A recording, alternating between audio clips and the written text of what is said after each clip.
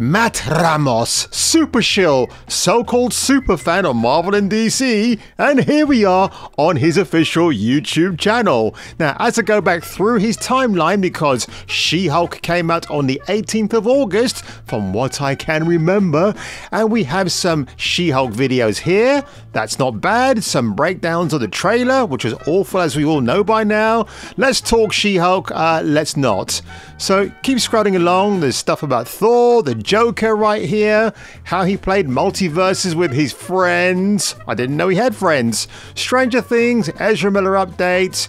You get the drift. I mean, this guy is he's so passionate about She-Hulk. In fact, everything he's passionate about, I don't think this guy actually does an episodic review of. Now, he may have, but oh my God, have you ever sat through one of Matt Ramos's videos?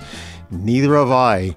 So he's having a massage there. That's a bit of a dodgy thumbnail, because if you were drunk, that would look like a Bratwurst, shall we say. Yeah, look, I can't see any latest She-Hulk videos. So Matt Ramos, are you a super shill, or are you a super fan of She-Hulk and other IPs? I'm guessing no? What excites you about She-Hulk the most? Oh man. Are you ready for cringe? Here he comes.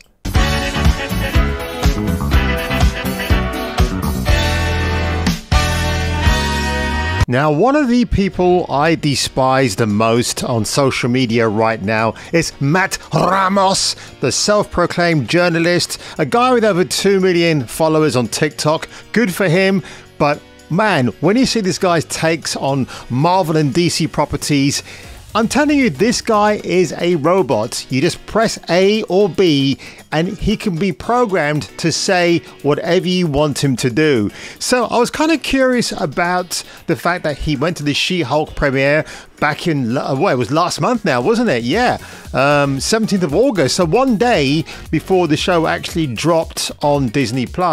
So I've actually gone through bits of this premiere. It is as cringe as you'd expect it to be. And it's only had like, what, 21,000 plus views. So not brilliant, because I guess people don't give a shit about She-Hulk, but I thought I'd go through some of this really quickly because it is absolute cringe. So without further ado, let's just take this away. Yeah, it's a cool one. We rolling? Yeah, we rolling. Wow. Guys, we just got our badges. She-Hulk. They're actually called lanyards, but that's all right. I'll give you badge. We got the badge too. Can you just imagine people turning up to watch She-Hulk, coming out of the theater afterwards and thinking, God, that was a load of shit, wasn't it? Shit-Hulk. Guys, they've been placing these benches throughout the city. That's Jamila. Really? Oh, no, not Jamila Jamil. Oh, God. What, Miss Fake Lips, Tits and Ass? Dude, I am so excited about how, like, this is insane, bro. I think what's really insane is that Will Ferrell hairstyle this guy's got here. No. Most excited to see in She-Hulk. I mean, I'm excited. Your tits, maybe? Because I kind of like those. Strong, powerful green woman. Tatiana Maslany is she's so talented. She's so unbelievably talented. So I'm so excited. Yeah. Well, she's really talented in Orphan Black. I'll give her that much. That's absolutely true. Carry on, love. You doing good? What excites you the most about She-Hulk? I don't know how to describe it, but I think it's gonna be like super awesome and like... Yeah, Victoria Alonso's new protege. Beware, kid. Be very aware. It's gonna be pretty cool seeing She-Hulk. Guys, Tatiana Maslany, She-Hulk herself, just arrived. We're gonna hope to get her in the vlog. Not to talk to her, but just to see her doing her thing on the carpet. She-Hulk is here.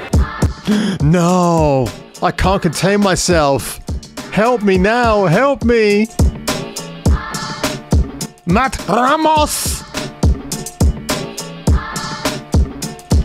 It's really weird. This guy thinks he's a bit of a superstar. He's not. He's a programmed shill for Disney, Marvel, and DC. He is. Oh no! You got the wrong costume on, kid. What's up? What excites you about She-Hulk the most? Oh man. Are you ready for cringe? Here he comes.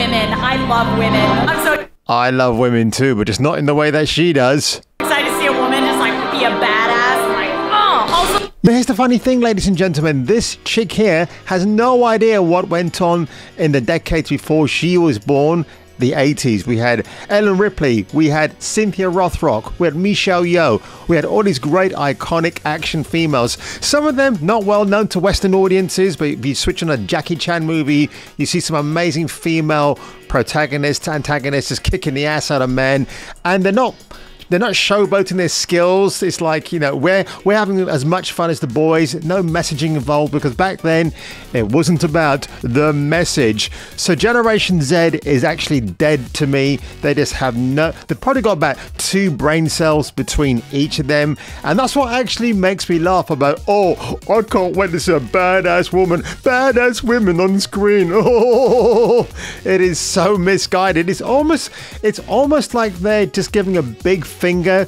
to what Hollywood has done before, and going forward now is meant to be the new norm. Are you kidding? Are you really? Do you really think we're going to take that seriously? No, because the more entertainment gets woke, the more it's going to drive away old school fans, people like me, and maybe the new generation that's coming up, Generation Dead Z.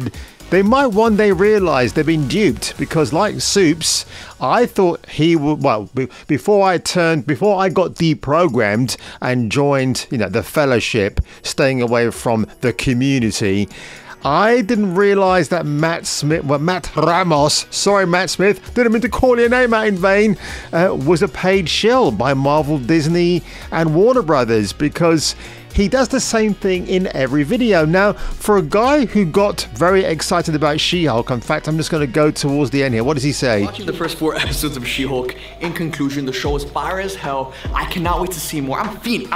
I'm itching. I'm itching for some more She-Hulk episodes. Like, there's some Marvel comedy that I personally don't find funny. There was a lot of comedy in this that I found hilarious. Really, Matt? Wow. I mean, were we watching the same TV show? Honestly, he finds some comedy not that great. Let's just go back to what you said here again. Well, I'm fiending. I'm itching. I'm itching for some more She-Hulk episodes. Like, there's some Marvel comedy that I personally don't find funny. There was a lot of... There's some Marvel comedy doesn't find funny, some of it. So yeah, Ant-Man, maybe Thor, Love and Thunder. But he found She-Hulk really funny on so many levels. I wonder why, Matt. Do you find a 7-foot-tall green woman sexually excites you? Now, Matt Ramos, I'm sure he's a nice guy, but he's the epitome of absolute cringe right now. When it comes to being a pundit for everything that is pop culture, everything that is pop culture that is slowly being eroded from time and history, folks. But you know what actually takes away this bittersweet taste from my mouth? Camilla Giorgi, probably the hottest tennis player right now. And you know what? I just take a look at Camilla and all my troubles suddenly go away. I can't imagine why. Can you? So folks, if you enjoyed this little quick rant today about Matt Ramos and his complete and utter shameless shilling for Marvel, Disney and Warner Brothers, make sure you leave a like below, make sure you hit that subscribe button, and if I were you and if you were me, I will see you on the next video.